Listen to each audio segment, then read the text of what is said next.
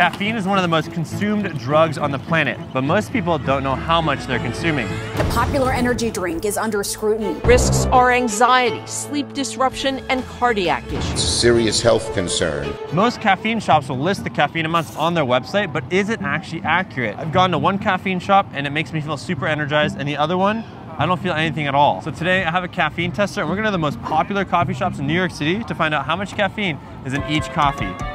Let's find out. All right, today we're gonna be testing double espresso shots because that's the foundation of pretty much every latte, cappuccino, macchiato, whatever you order.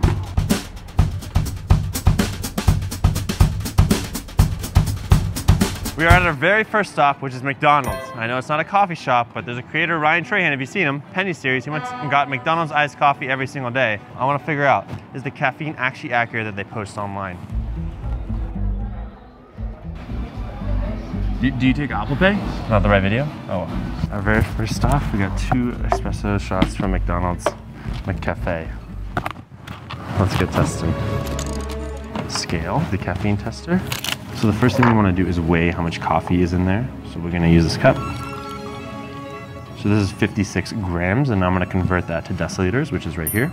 Always wear your safety goggles, can't forget that. Caffeine is dangerous. So first fun fact of the day, we'll do one at each coffee shop. So from 1984 to 2004, caffeine was actually banned in sporting events, but now it's legal. And it's probably one of the most powerful performance enhancing drugs out there. We're gonna insert the tester here. We don't wanna touch it. Probably should have brought gloves. Next, we're going to extract some caffeine. So it's gonna get the exact amount that we need inside this little pipette. And then we're gonna mix it with this substance. 1, 2, 3, 4, 8, 9, 10. This little device has like an app, so we need to turn it on. And we're gonna connect it to the app by pressing prepare. Boom. All right, and then I'm gonna hit start once I'm ready. I have 180 seconds. This caffeine tester costs like over $3,000. Each test is $10. So I really wanna thank Stardust Coffee for sponsoring this video. They help pay for a portion of this, and every single time you buy one from their link below, it helps cover the cost of this tester and everything else that we buy here. So go check it out. Oh, this is why we wear protective goggles. And we're gonna hit start. So now it's gonna start calculating 281 milligrams per deciliter of caffeine inside of the McDonald's coffee. So then we have to convert this 55 grams, which is about 1 deciliter actually. So this is definitely 281 milligrams of caffeine inside this. And what did McDonald's say? They don't post the numbers, so we don't actually know what the actual numbers are. I'll run a second test to see if it's actually accurate. 2, 3, start.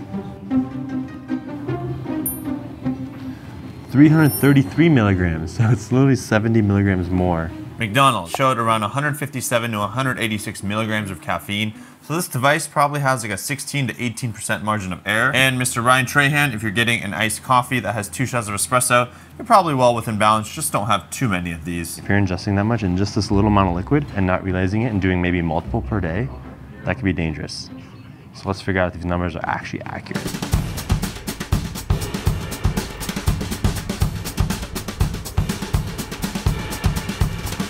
All right, next up is Starbucks. Let's go inside. How's it going? Could I get a double espresso shot? Do you know how many milligrams of caffeine is in each one? Top of my head, no. No? Okay. Can I do Apple Pay? Yeah, of course. All right, thank you. Let's go test it. All right, we got our double espresso from Starbucks here. Always put on your safety goggles.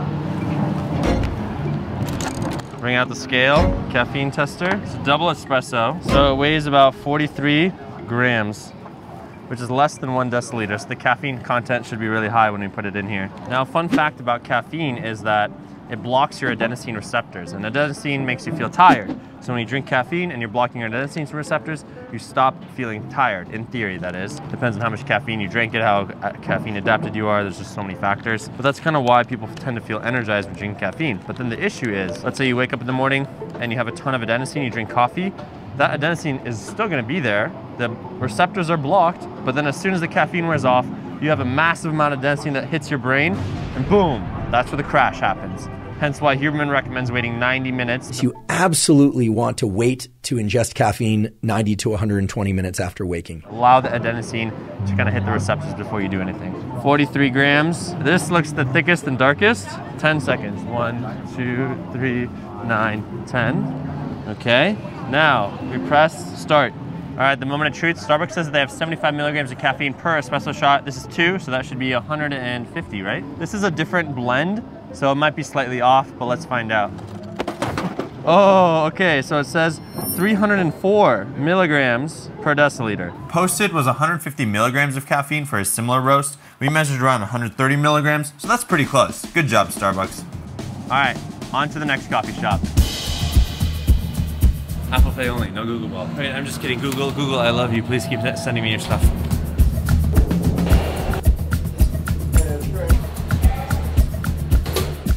All right, as we enter to the next coffee shop, I'll talk about my relationship with coffee and caffeine.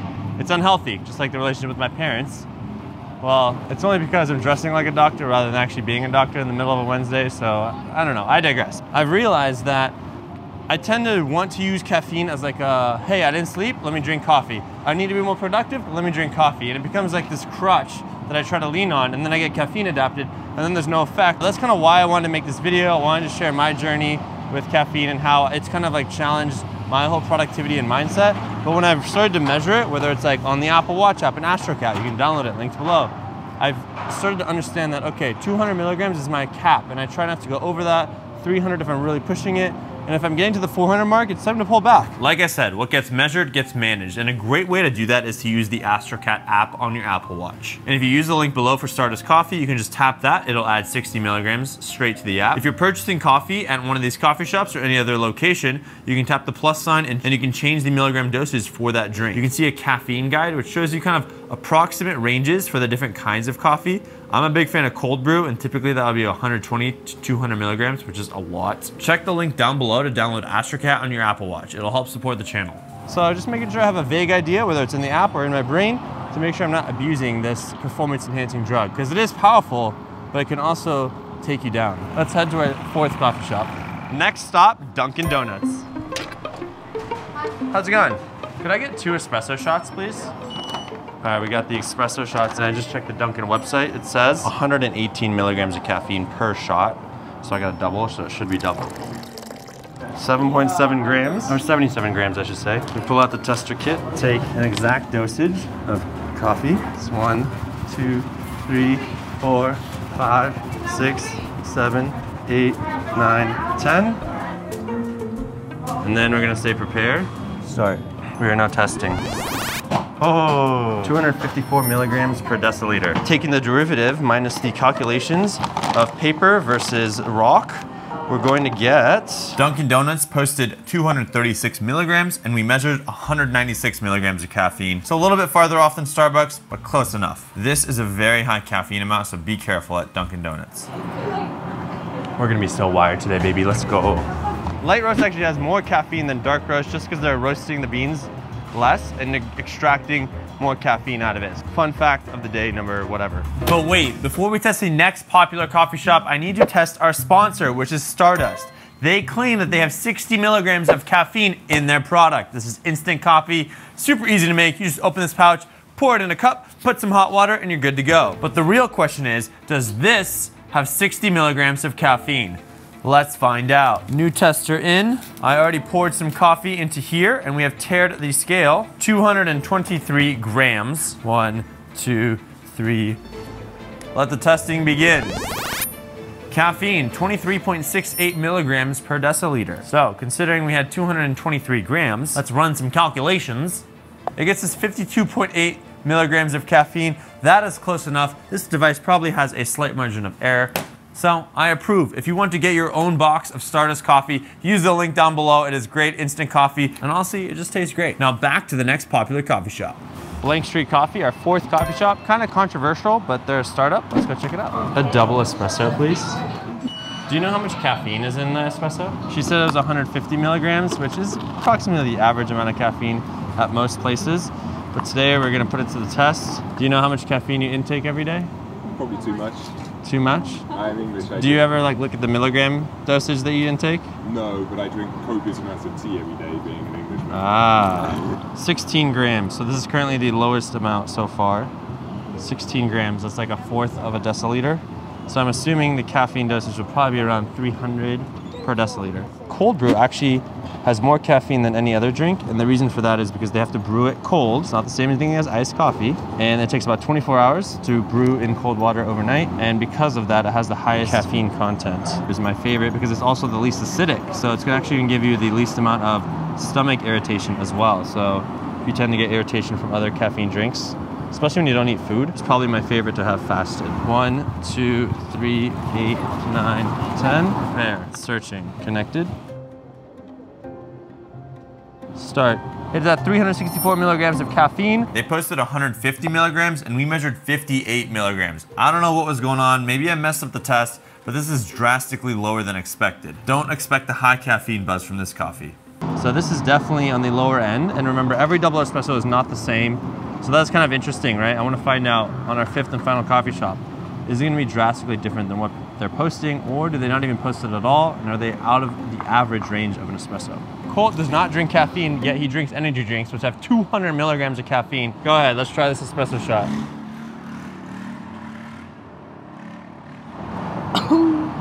Yo, that's disgusting. Dude, it's coffee. That's like natural. Your Celsius Prime energy drinks. Dude, Celsius is natural. I think it's better to drink coffee because you're gonna get all the other things that are in coffee, not just caffeine. Whereas energy drinks, you're gonna get like different kinds of chemicals and things that you don't really know you want. Sometimes they have good things and sometimes they have bad things. Good, how about you? Can I get a double espresso, please? Double espresso. All right, this is our last and final shot, Blue Bottle Coffee. One of my favorite coffee shops. Used to drink this in San Francisco. You told me it has 20 milligrams. I don't think it does. Let's check their website. Just like McDonald's, Blue Bottle doesn't test their caffeines that's roasted, but they do test their like cartons and cans, the pre-made, ready-to-go stuff, and they range from 180 to 250 milligrams of caffeine. So let's find out how much is in this espresso shot. Don't forget your protective eyewear.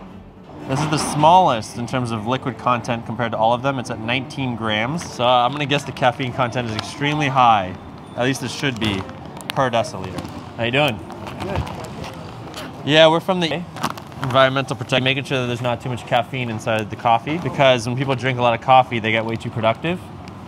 And when people get too productive, then the economy grows too fast. And when the economy grows too fast, it affects the environment. Makes sense, right? Yeah. Fun fact of the day here, coffee can increase your dopamine receptors, and dopamine is the quote-unquote motivation molecule, so it just makes you more motivated to do things, it makes you want to chase after stuff.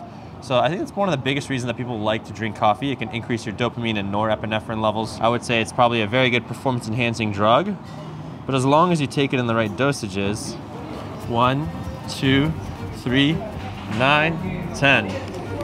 Start. The moment of truth, the final dose. How much is inside? Do you want to guess how much caffeine is in it? 120 at least.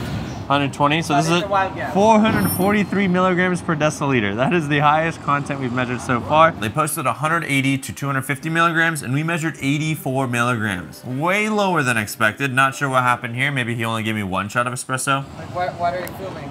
Well, I'm unemployed and I didn't know what else to do with my life, so I thought might as well go and measure caffeine levels at coffee shops. I'm filming. Now there are 3 big takeaways.